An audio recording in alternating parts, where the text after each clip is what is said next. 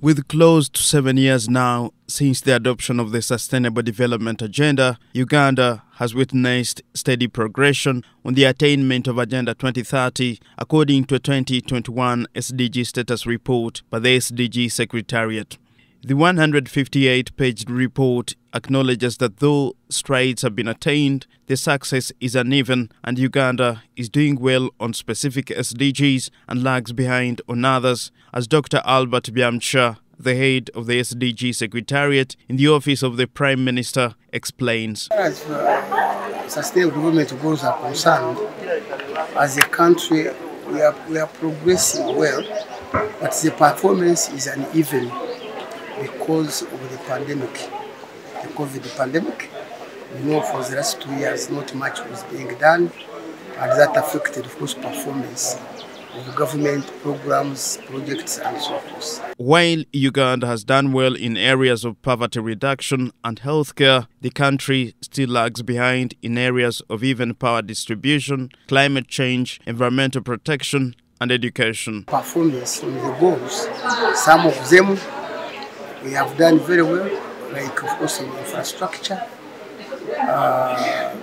medicine, the health policy for all, when you look at the immunizations, the HIV/AIDS reduction, and the mortality resolution, the performance is very good. Now when you go to education, of course there we are stagnant, not much improvement, because here we are looking at the quality of education, which is measured by efficiency in literacy and numeracy, children being able to read, and then write and do some bit of calculations and so forth. So there was some bit of a problem, and we did not do much to remain stagnant. The local governments, where majority of Ugandans live and thrive, are the key implementation partners of the agenda. However, it's been reported that 70% of the local government officials know note of the Sustainable Development Agenda, a major setback in the attainment of the global goals. People in the local governments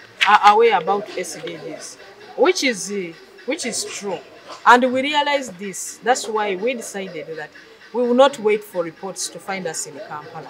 Let's go and work with the stakeholders. We will not wait for reports to find us in our boardrooms. Let's go and work with the people, not only the leaders, but also the people, so that they get to know what SDGs are and what they work for and what their responsibility. According to the focal point person for the SDGs in the office of the Prime Minister, Honorable Justin Kasule Lumumba, localization and ownership of the SDGs at the local level is now top on the agenda to ensure the UN Development Agenda is achieved by the year 2030. And so far, a major milestone has been bagged on that front in translating the SDG message into 13 local languages. We have also gone ahead to translate these SDGs in the local languages. So far we've done it for 13 languages.